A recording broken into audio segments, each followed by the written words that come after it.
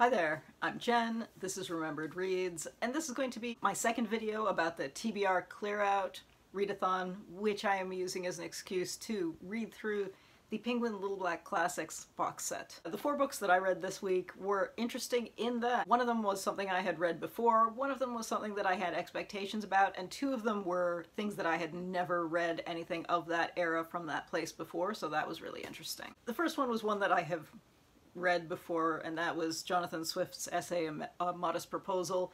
This is very famous. This is his You Should Eat Some Irish Babies, 18th century satirical essay. I remember reading this in high school, and people talk about this all the time when they're talking about satire.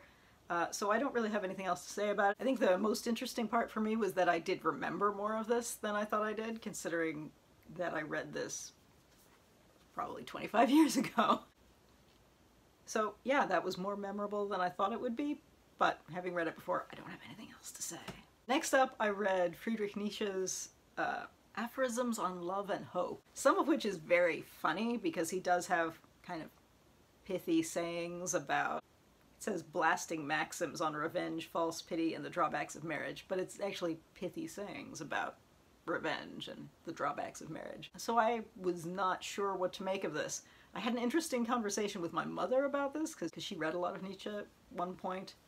I was talking about stuff I read 25 years ago, stuff that she read like 50 years ago. So this is one where I felt like not having context made this weaker, and I think if I had not known anything about this or the framework around it, I would have been even less impressed. As it was, I was mildly amused because, I mean, some of the things are kind of funny, some of them are not things that have aged well necessarily, but you can see how they would have been funny at the time. But I think if you're looking for deep philosophy, this is probably not the work of his that you want to pick up. So it was an interesting choice for a set like this, where I think the idea is to give people a taste of something that they haven't read before. So yeah, interesting, but a weird choice for a set like this because I don't know how representative this would be of his broader work. And I feel like that's the point of this, is to give you a taste of these things. So after that, I read Songling's Wailing Ghosts. These are Chinese ghost stories from the late 1600s. I had never read any Chinese ghost stories from the 17th century, so this was new to me. This reminded me a little bit of the stories from the Decameron in that you read it and think, yeah, people enjoyed base humor hundreds of years ago. They were still people. Yes, we get that. But at the same time, I did think it was funny that that's something that's survived.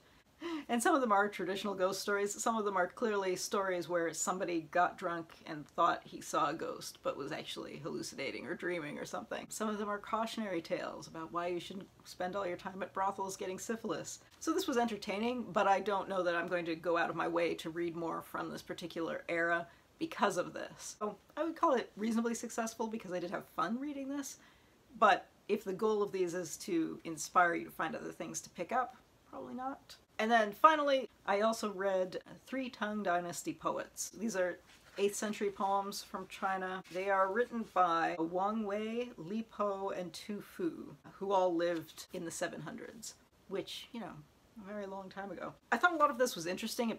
These play with a lot of nature imagery, but I did think that this is clearly a case where having notes, and again these books do not have notes, would have served this better, because there are clear references in here that this was more than 1,000 years ago and this is translated, and I think both of those things mean that notes would be really enriching. So I am curious to read more poetry from this era, so I would say this is a success in that it grabbed my curiosity, but I don't know how satisfying this was on its own, because I did sit there thinking, this is referring to things that I don't have the context to understand if there's more meaning to it or not. But I think that's successful in a way because letting you know what you don't know is, I think, worthwhile. So in terms of making me curious to read more, success. I will read one of these. This is called The Sailor's Wife. I, with my hair fringed on my forehead, breaking blossom was romping outside. You rode up on your bamboo steed, round garden beds we juggled green plums.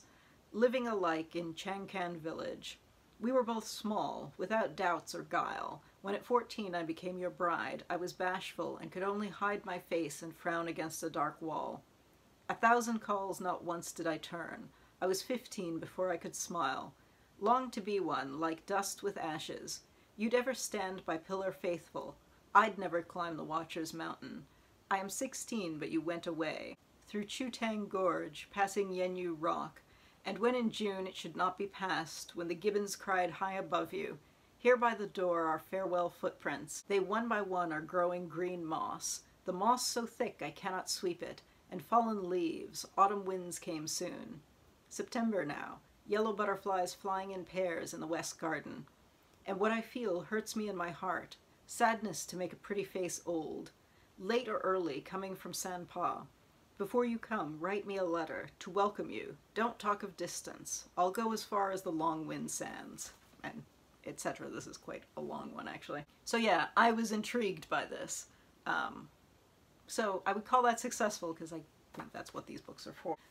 So if you've read more 8th century Chinese poetry, I'd love to hear which poets and what your experience was and what translations you've enjoyed, because I'd be curious to hear more about that.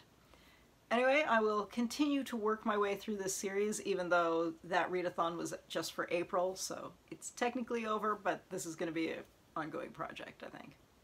Anyway, that's it for now. Ciao.